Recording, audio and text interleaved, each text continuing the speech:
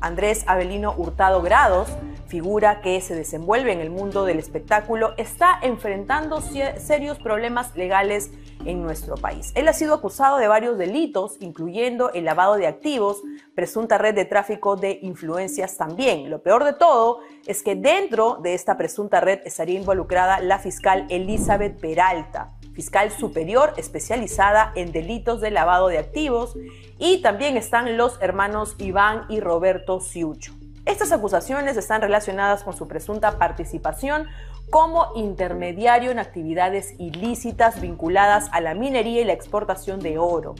La Comisión de Fiscalización se encuentra investigando el supuesto pago de 1 millón de soles por la devolución de 100 kilogramos de oro. Andrés Hurtado habría actuado como intermediario precisamente entre la fiscal Peralta y los hermanos Ciucho. Hurtado, en sus declaraciones, ha negado cualquier tipo de participación en actos ilícitos, mientras que la fiscal Elizabeth Peralta ha marcado distancia de él. Ella ha mencionado que la única intención que unía a Elizabeth con Andrés Hurtado, o sea, ella misma, eran actividades de donación durante la pandemia. Si bien es cierto, menciona que lo conoce desde el 2015, pero que desde hace un año ella no mantiene ningún tipo de amistad o contacto con Andrés Hurtado Grados.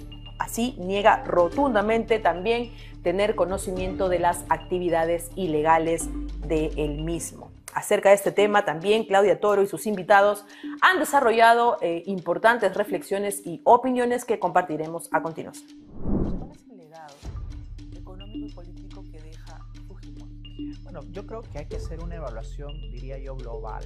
Hay aspectos negativos y positivos como en todo gobierno, ¿no? Independientemente incluso de los procesos que ahora a raíz del fallecimiento van a tener que extinguirse. Por ejemplo, en el caso Pativilca, él simplemente ya es excluido, se archiva la investigación y, digamos, ha muerto inocente, al menos del caso de Pativilca, ¿no? Porque no ha habido una declaración de culpabilidad. Pero en el legado, diría yo, desde la perspectiva que me toque evaluar jurídica, yo creo que han habido avances importantes.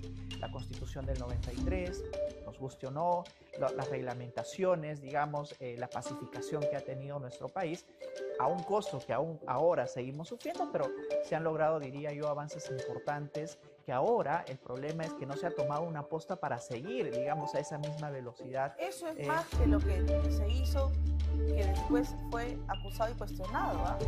Lo que faltó hacer es mucho más grande que los cuestionamientos que en ese momento surgieron.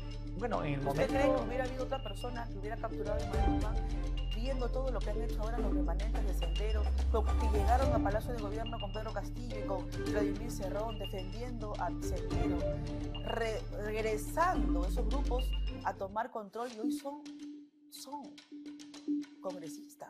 Sí, a eso me refiero con la pacificación, ¿no? Y además de que, digamos, también han habido otras instituciones que han participado de manera clave en esta situación, ¿no? La misma Policía Nacional del Perú, el Ejército, que con algunas cuestiones que hasta el día de hoy están siendo dilucidadas judicialmente, han logrado el objetivo.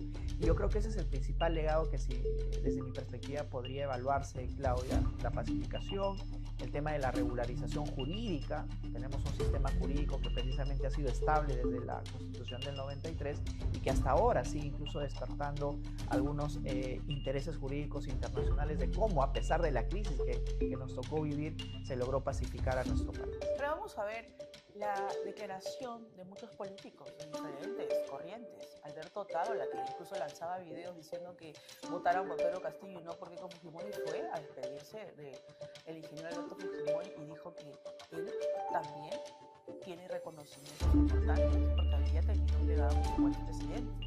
Quien ha hablado también, bueno, Marta Moyano, congresista de Fuerza Popular, Norma Yarro, Wilson Soto, Ángel Manero, hoy ministro, la propia Dina Bolato también fue a despedirse vestida de blanco, y también muchas personas que han hecho colas, hay miles de personas que han sido una despedida multitudinaria, el día 1 en Velorio, el día 2 en Velorio. Pues bien, es bien sabido que en los últimos años Andrés Hurtado se ha caracterizado por tener un estilo de vida ostentoso y rimbombante. El presentador podría estar sentenciado hasta 29 años de prisión por el escándalo de lavado de activos. Vamos a ver en qué resulta todo este tema, porque también La fiscal se está empezando a ver implicada en otras situaciones como la compra de un inmueble por 150.000 y pico millones, así que veremos qué hay detrás de todo esto, porque ya saltó también a la palestra el nombre del fiscal Vela Barba.